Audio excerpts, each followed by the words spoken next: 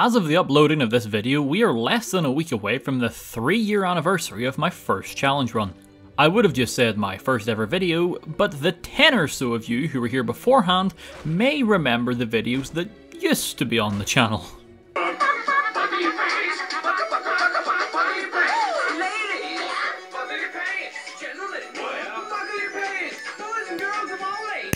Anyway, to celebrate 3 years since the shield bashing run, or more specifically, since I was suggested this on Twitter the other week, follow me on Twitter by the way, it's now time to find out, can you beat Skyrim by only bow bashing?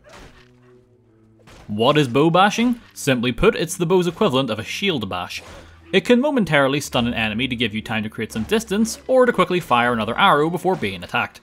Just like the shield, as the bow bash was never intended to be used as the sole method of attacking, it does very little damage, much lower than the shield bashing in fact, and it takes a sizable amount of stamina to boot. It's terrible is what I am saying, but not to worry, I have an idea to make it less so. And no, it's not the Restoration Loop alchemy glitch. I've actually never even messed around with that in a casual playthrough, so I'm not going to use it here. Well, with all that out of the way, let's begin. Naturally, you would think that since I'm using a bow that a wood elf would be the way to go, but you would be wrong. Bashing gets the block skill up, and bow bashing damage is only affected by the base damage of the bow you're using, so what it does before you have any perks or upgrades. For that reason alone, I am going with the orc. They get an extra few points in the block right off the bat, plus let's not pretend like their Berserk Rage ability isn't just the absolute best thing in the world for any single run involving a weak weapon. Now, some of you may say that a Redguard would have been a very good choice for the Adrenaline Rush power and this insane stamina recovery. And while that is certainly true, I can just offset the stamina problem with potions, or more likely, vegetable soup. Yes, it's more than likely going to be soup time again. If it ain't broke, don't fix it after all. I came up with a decently punny name that in retrospect would have fitted in Argonian much better. The Helgen section plays out as normal and I go with Hadvar so I can get out faster thanks to having the keys for the gate. As I have left Hadvar in the dust and cannot attack until I get a bow, I can't actually get one of the longbows off of the Stormcloaks. It's not a huge deal as 1, it is the absolute worst bow in the game, and 2, I can easily get one in Riverwood. I made sure to take the Warrior Stone as every little bit helps to increase the block skill just a little bit faster. When I make it to Riverwood, I sell everything I don't need to get just enough money to buy a hunting bow from Alvor. It's still awful, but I'm at the beginning of the run. Beggars can't be choosers. I spend some time searching around town for all the ingredients so I can make a few bowls of vegetable soup as well. I understand that it lasts for 12 minutes, but I already know that it's going to take an eternity to bash even one enemy to death at this stage, so the longer I can do it, the better. Heading for Bleak Falls Barrow as I have nothing to lose, and my very first encounter is of course this wolf. I could describe in great detail how I'm feeling about all of this right now, but I think the minuscule amount of the wolf's health bar that disappears with each hit does a much better job of conveying the situation than my words ever could. It takes about a full minute of straight bashing to take it down. Sure, that doesn't seem like a lot, but this is essentially a tutorial friendly creature. I am going to be in for a world of hurt with something like a dragon. The one bright spot of the bash is much like its shield counterpart, it does stun indefinitely if I do time it right. Seeing how I am chugging down on soup, that means I am good to go for 12 straight minutes of uninterrupted bashing. Which, honestly, is fairly decent when fighting a single enemy. As the bandits further up the path so graciously demonstrated, the instant another human or creature enters the fight, I'm screwed. The shield I used in that original video at least had a bleed effect on it that stacked, so I could just wait for it to do the work for me. That's not an option this time, I'm afraid, therefore the only way to make this more manageable is to increase my damage. I figured one way to do that was to train up my block skill to 50 and take the Deadly Bash perk for 5 times more damage, although to be fair, I think it's less if it's not a shield, so it may actually be closer to 3 or 4 times. Regardless, it's what I needed, and the best way to do that was to pay for lessons. Injata in your Vasker will teach me once she's finished beating up her co-workers. Problem is, I don't have the money for that, again, fresh start. There is the option of free lessons to a degree if you have her as a follower and just take the money back after you pay for the lesson, but of course she isn't available as one until after you have finished the companion's questline. That was my next goal then, I suppose, but I had a feeling I wouldn't be able to output enough damage to get past the test with Vilgus, so it was back to square one. I swear it feels like I'm going in circles here. As a last ditch effort, I began heading for Lost Vilgus. Even at level 1, there are some Deathlords in there with ebony weapons, so if one of them has a bow, that will be my best option for the time. Good news, on the way there I fought another wolf, and managed to increase my block skill to 21. Only 29 more levels to go before we get the perk that makes this thing even slightly viable. Let's keep this next part brief, as ultimately it was a waste of time. When I reached my destination, I attempted to fight the frost trolls. Their natural health regen made it so I was unable to kill them. Counterpoint though, they may be a good source of block XP if I can keep them stunned indefinitely. There are multiple sections of this place, one of which leads to a single small room housing the Deathlord with an ebony greatsword. He will more than likely two-shot me, if not just straight up one-shot, but fortunately for me, he is for whatever reason insistent on starting the fight with a shout, and due to their longer than normal startup time, it leaves me in a very good position to once again get free levels. He wasn't the one with the bow though, so just like the trolls, I left him for the time being. After searching around, I found the way that I believe led to the archer, however it was filled with other Draugr, and like before, fighting more than one enemy at a time, let alone multiple enemies who outlevel me, was just not a good idea. At this stage, I was very nearly out of options when it finally came to me. It's 2023, so I am currently playing the anniversary edition of Skyrim, which means I should have access to all of the Creation Club items. And wouldn't you know it, one of the earliest quests you can get is in Whiterun, and rewards you with a pretty powerful bow. Okay, one last time from the top, we were switching focus, and it was back to Whiterun. Talking with the steward gets me the quest to stop an assassination attempt on the Jarl's life. Despite the premise, it's a very short and simple quest. First off, we head to the alchemist to take a book that will lead us to our next clue, that being a dead Nord at the stables, who has yet another note pointing us towards the Silent Moon's bandit camp outside of town. I was ready to somehow deal with the bandits here, but I guess reaching this stage of the quest clears them all out. Works for me, so I grab yet another note, and this one literally tells me exactly where the assassin is going to be. He's invisible, so the game gives us a detect life spell to help locate him, but Skyrim being Skyrim, there's a nice big quest marker over his head, making the spell completely unnecessary. My first attempt doesn't go very well as he's fairly healthy, meaning I could be at this for quite a while. Plus, one of the effects of his bow is that he can draw it faster, meaning I have to be very quick with my bashes, or I'm going to take an arrow straight to the head.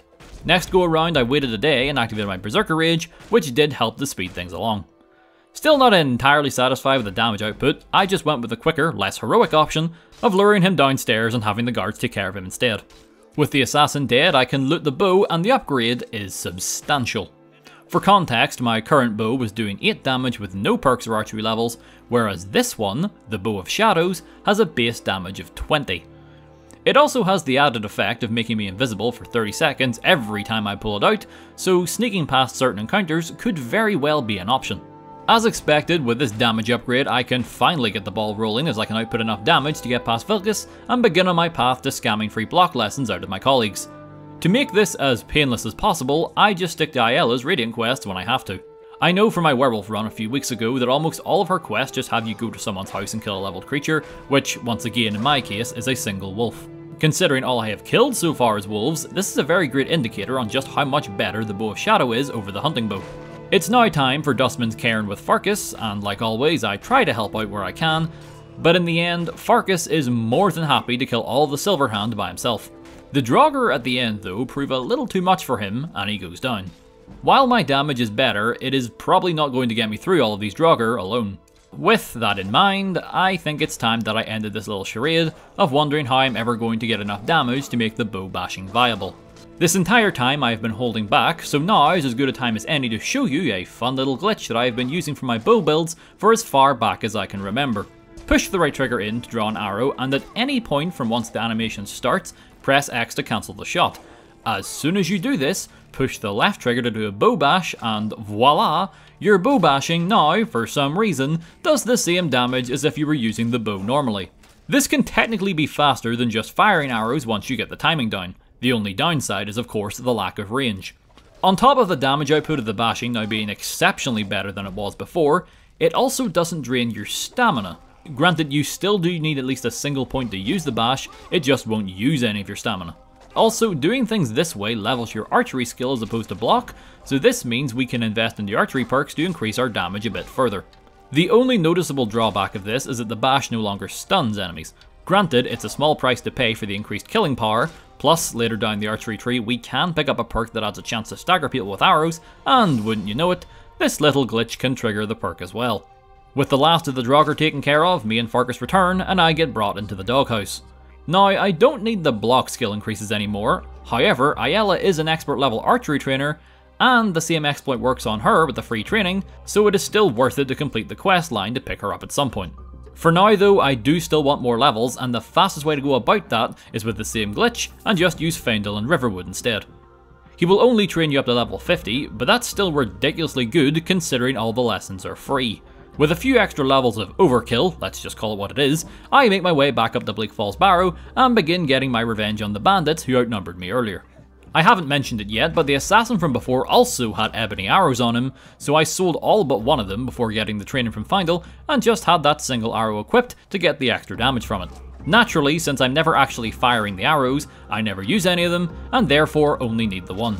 Considering the trouble these bandits were going to give me before, this is one of the most cathartic experiences I've ever had in any of these runs.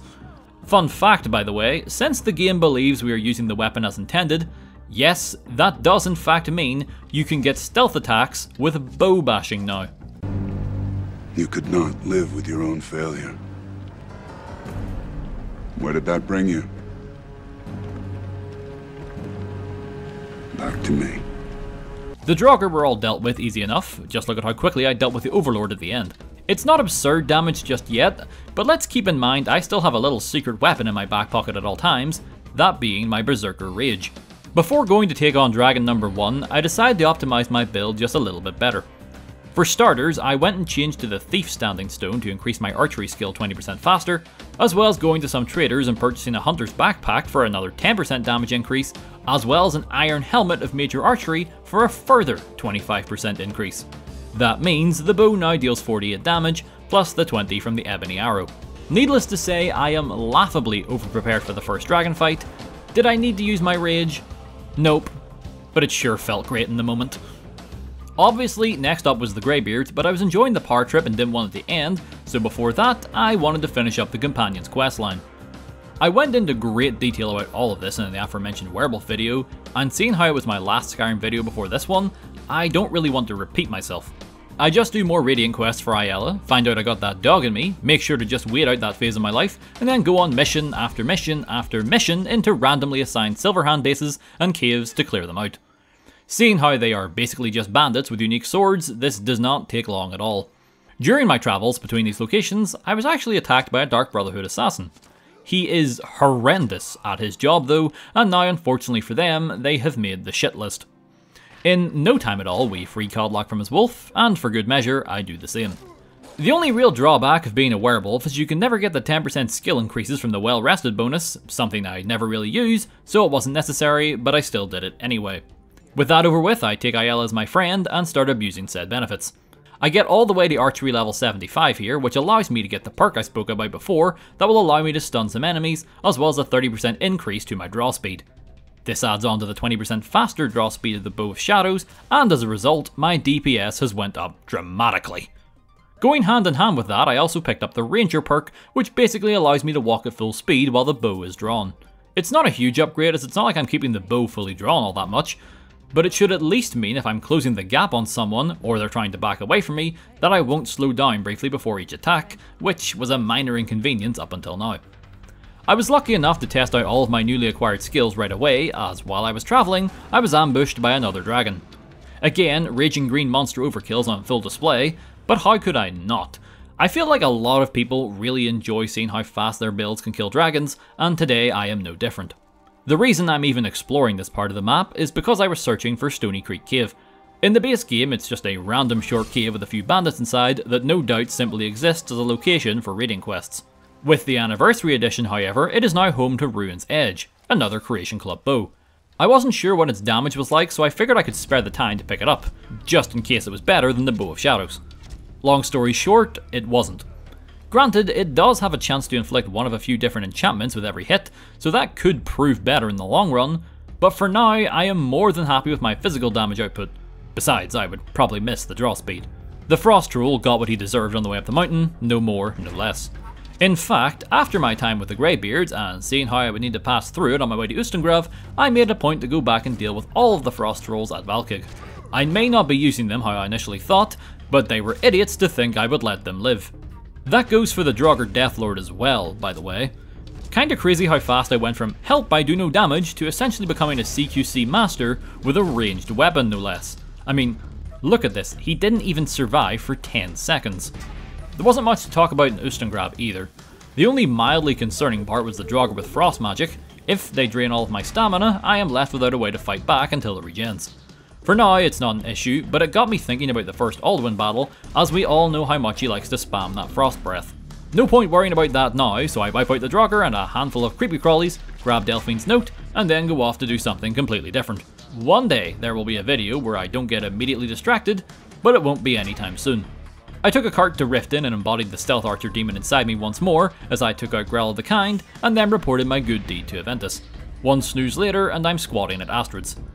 Not one for being woken up from his naps, I then assassinate the assassin in cold blood before freeing the prisoners, all of which are not nice people, but what do I really care, they are all going to cease to exist the instant I open this door.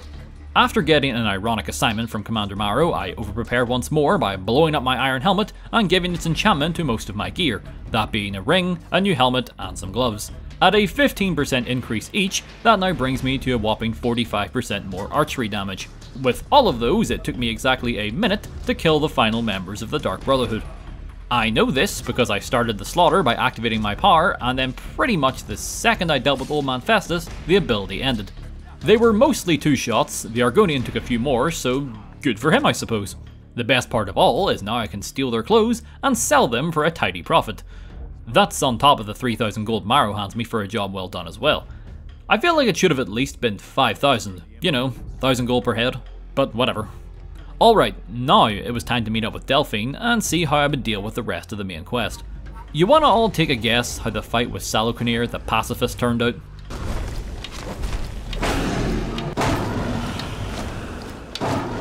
Seems about right. Keeping this pace going, it was off to the embassy. I just hand Malborn all of my gear because I have terrible short-term memory and would no doubt forget to grab the leftovers from Delphine later. While I was in the Winking Skeever, I also tossed some of my money to the bards for my own amusement. Our hero claims a warrior's heart. I tell you, the dragonborn comes.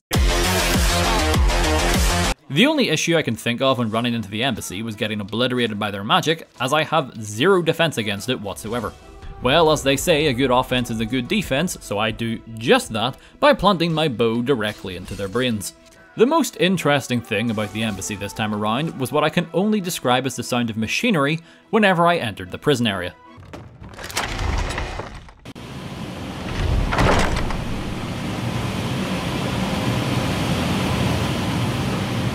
I have no idea why it sounded like this. I mean, it stopped the instant I left. I have never run into a sound bug like this. I take out my pent-up confusion and mild aggression on the Frost Troll, I swear you'd think they're part of the Omertas with how much I'm slaughtering them today, before making a roundabout trip to Delphine and going to play in the sewers. While my archery skill is yet to reach 100, I have taken every single damage perk available to me, so I don't think I need to go over the sewer escape with Esbern and the handful of Thalmor that show up, especially considering there are less of them here than there were in the embassy. What really showed off the strength of this build, if you ask me, was when I was on my way to Alduin's Wall, I ran into 2 giants and managed to take them both on along with their mammoth afterwards and win the fight with little to zero problems. Again, yes, big angry power up helps, but even still, I would never have been in a position to do this with the normal bashing. If I had stuck to just that, the run would probably already be over, as I would have shotgunned the entire main story and probably skipped as many encounters as possible. This all happened in the vicinity of Rorikstead, by the way, so seeing how I was already here, I paid the optional encounter with Alduin a visit. Figured I could always use the extra dragon soul for no reason. Well, Alduin was clearly terrified of me by this point, because as soon as I approached, he stopped the resurrection and bailed on his half-reanimated friend. I tried waiting, fast travelling, and saving and reloading, but nothing I did would free this dragon from his torment, so I guess he is destined to be stuck under that mound of dirt.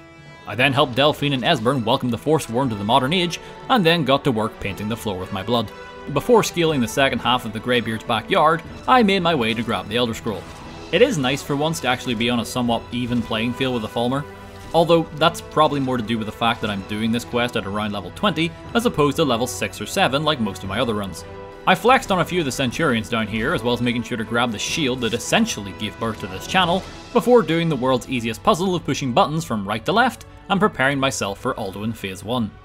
Attempt number 1, and while it may not look like it given the damage I'm taking, I actually think it went quite well. At the end of the day, I am basically a well-spec'd archery build with some enchanted equipment to help maximize damage, and what I can only assume from how consistently good it has been, an endgame viable bow to boot. So the damage on my end is there, and I have some potions of resist fire and frost to help offset the damage.